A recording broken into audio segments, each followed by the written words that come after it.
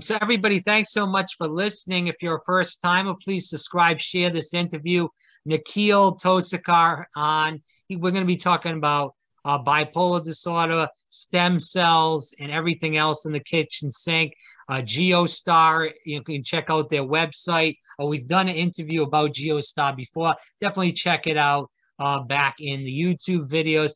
Nikhil, thanks so much for coming on. And we appreciate all the great work you're doing with GIOSTAR and with stem cell research in general.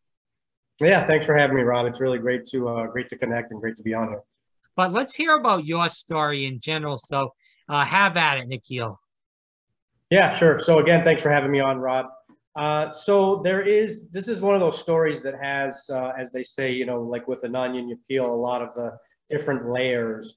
And I would say it really all centers around mental health, specifically around what I would call the South Asian diaspora. So people ask me what my ethnic background is because it's not readily apparent, but I was born here in the US. My parents were born in India, and they came here in the 70s.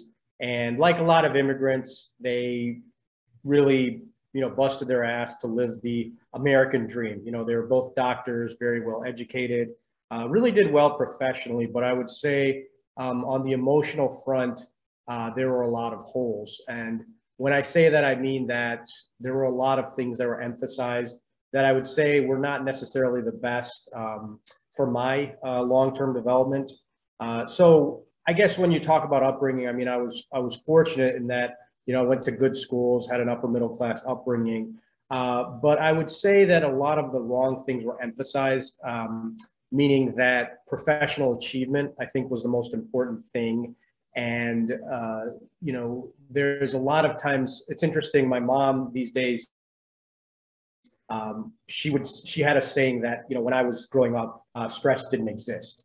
And, I find that an interesting thing because stress is something that's been with us for eons, right? We just didn't necessarily have a name for it. And so that sort of informed a lot of the way I looked at mental health, which is, I went to a good business school at the University of Chicago, worked in consulting, had a pretty good career, but there was always something that was sort of, as they say, hiding in plain sight. And that would be my mental disorder, which is bipolar disorder. So I lived with that for more than 2 decades. I had my first manic episode when I was in college. I can go into more of what that looks like, later. Sure. But after my wife and I, Shelly, who was on the show, after my wife and I got married, we had a very, I'd say, a happy marriage for the most part. But there were these, I guess you could call them flare-ups that would present themselves every now and then, where emotionally there were a lot of stressors that would come into play, and I would be going for like what I considered like a pretty good clip for a while, where I was very creative, working very hard, not sleeping much, creative. But then I would crash, and then it would be so it'd be something like 6 months I'd be on a high, and then for like 12, 18 months, I'd just be completely incapacitated. Wow. And so for a lot of it, sorry, go ahead. No, I was just saying, wow, that's crazy. Yeah. And the interesting context that I need to add is that there's 2 aspects. One is, my father is actually a psychiatrist, or he was a psychiatrist. He's retired now. And my mother, really, when you look at the DSM listing of all the symptoms of bipolar disorder, she really ticked off all the boxes, in terms of irritability, in terms of, a lot of fluctuations in mood, in terms of not needing a lot of sleep. But for whatever reason, whether it was denial or it was just an inability to see it, it was something that my father kind of brushed under the rug. And so a lot of these times when I was, those were sort of seen as the real me. When to see that now, it would really, the red flags would go up, and I would say, okay, Nikhil needs to get some help or something like that. But it wasn't until 2015, when it really came to a head. I filed for divorce from my wife. I just went, as they say, I just went off the rails. And my wife and I, I had filed for divorce, and, was really ready to just end the marriage. And it wasn't until I hit rock bottom and I saw that, I lost another in a series of jobs. My health was in complete shambles.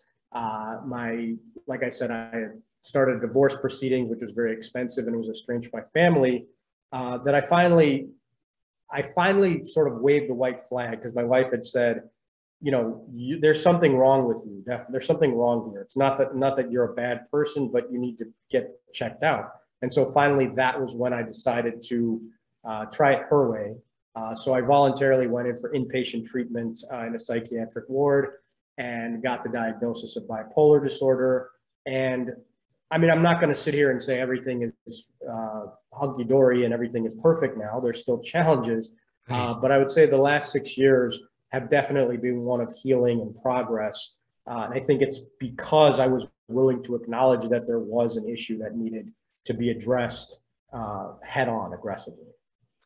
So how does someone find out that the other person has bipolar disorder? Like, what are the traits, I guess we should say, for bipolar disorder? Yeah, that's a great question. I mean, the thing is, with bipolar disorder, any psychiatric disorder, I think, is really difficult to diagnose. And my heart really goes out to clinicians, because it's really tough when you only see an individual for an hour a week, and so you're only seeing what is presented in front of you.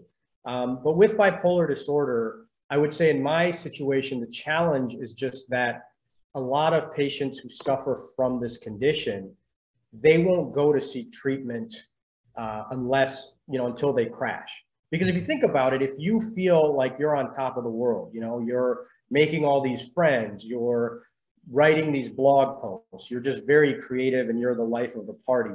I mean, why would you want that to end? A lot of these patients who are going through these manic episodes, they think the people who are raising the alarm bells are the ones who have the problem. It's like, you're the one, you just can't understand my brilliance. So I think it's really important with bipolar disorder. If you're fortunate, like I was, if you're fortunate enough to have I don't want to call her a caretaker, but a spouse or a partner or a family member who knows your history, who has seen you through the highs and the lows, if they can get involved in your treatment plan and present the psychiatrist or the psychologist with the family history, then I think that's going to be very effective. But I think, if you're looking for a list, a lot of the items that I ticked off earlier, number one, not requiring a lot of sleep. Second one, I'd say, would be the interpersonal with irritability. It's difficult to maintain relationships, because I think people with bipolar disorder, they tend to, what I would say is, live in their head, and a lot of times they tend to, if the person they're talking to or interacting with isn't getting it, then they tend to snap and they'll, cut that relationship, or, they'll go through drastic measures. And then, yeah, I mean, I would say definitely the, oscillating from the highs to the lows is definitely the trademark symptom. But like I said, I mean, and the other aspect of it, I have bipolar 1.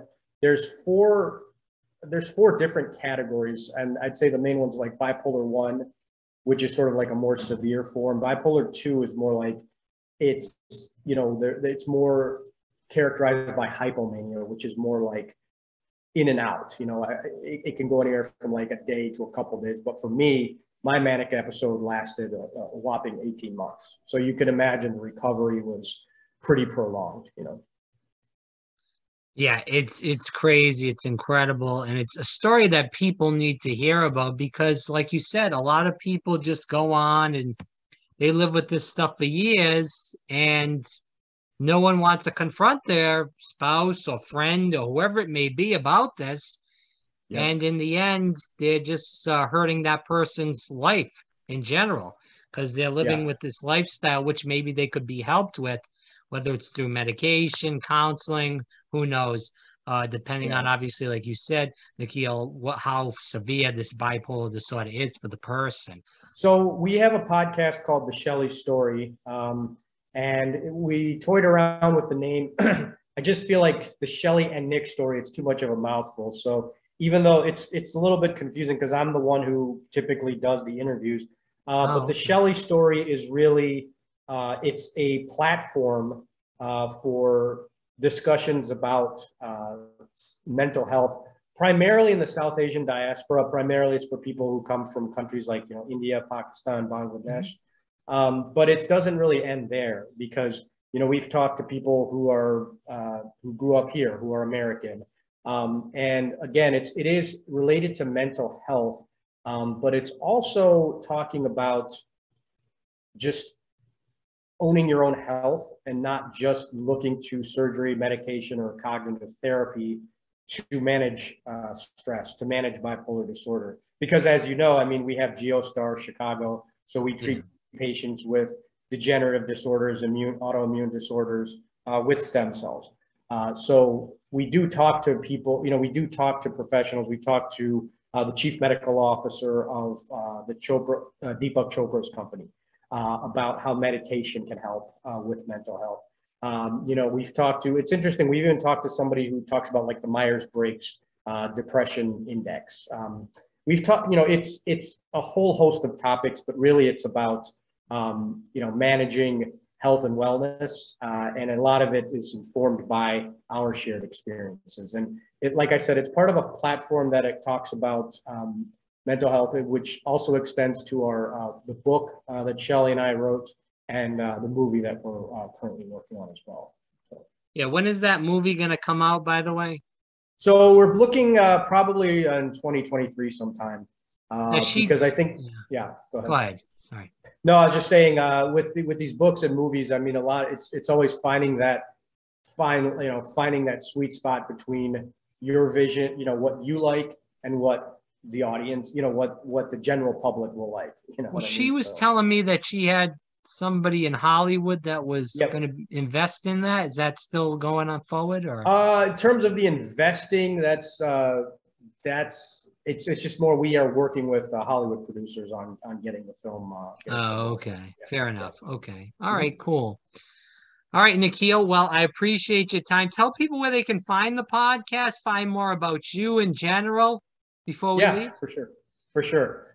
So the podcast is it's just the Shelly Story THESHELLY story.com, and then our blog, which has the podcast, that videos and some posts that Shelly's done, is ShellySood.com. And you can find us also on Spotify, Apple Podcasts, Google, all the different platforms, and we're also we have our social media channels as well. All right, and it's the social media is the Shelly Story. Yeah, we're on Twitter, Instagram, and Facebook, as well as you can find us on LinkedIn.